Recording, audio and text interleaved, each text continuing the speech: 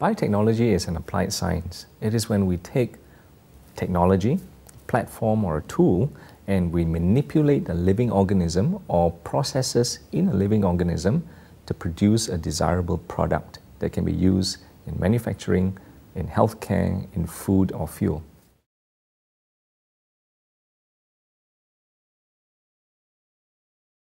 I think the biotechnologists would identify a particular problem that needs to be solved. They will then take the tools available to them, platforms that are available in science like genomics, proteomics, informatics, and manipulate a process or a living organism to try to address the problem that is in front of them.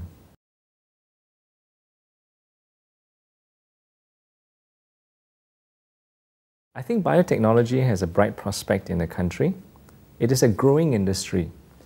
If you look at the directions of research, the directions of the Malaysia plan, there is a focus on food security, fuel security, healthcare, manufacturing. In all of these areas, there is a growing need for biotechnology, high-impact research using technology and the tools in biotechnology to improve our daily lives. So for example, food security. Biotechnologists would try to manipulate certain crop species to make them more resistant to pest, for example, resistant to drought, or maybe to just increase yields from an acre of land. And if you look at manufacturing, there is a need for biotechnologists, the use of technology to manipulate living processes or organisms, and we hope to produce new materials which are building blocks for manufacturing. There is also a need for looking at how some of these organisms can help break down manufacturing waste, for example, and that's going to be very important moving forward.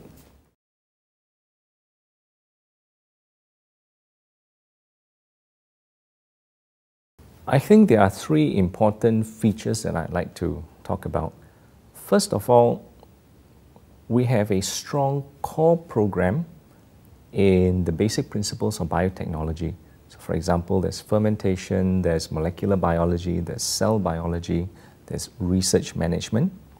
The second part, which is introduced at various stages during the program, is to train students to be skilled in the use of their own natural talents in presentation, in communication, in writing.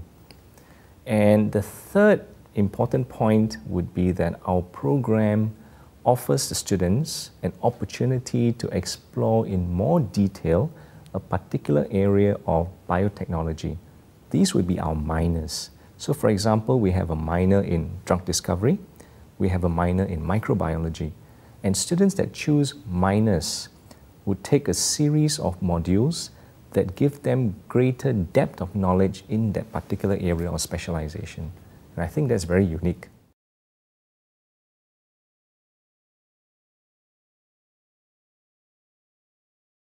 First of all, I think we've got a fantastic campus.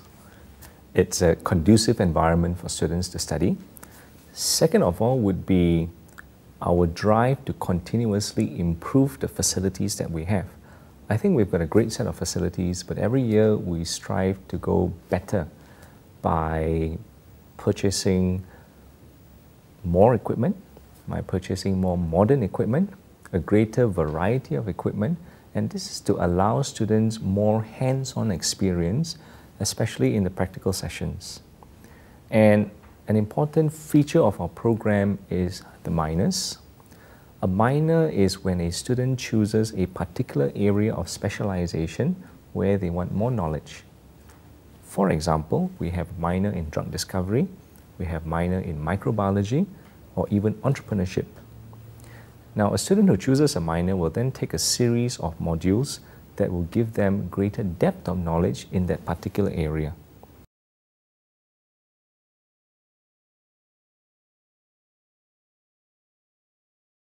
That's an interesting question. I think not all students are tuned towards setting up their own business, But I think what we do is we provide our students, first of all, with a very strong foundation in basic biotechnology principles. Second of all, we provide them the opportunity to explore their talents.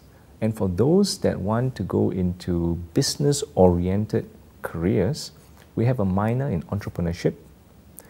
And I think an important point I want to make is that for the minors in entrepreneurship, we work closely with the School of Business, and this provides students an opportunity to leverage on School of Business at Taylor's, which is a very strong school. And I think that's an important, unique point.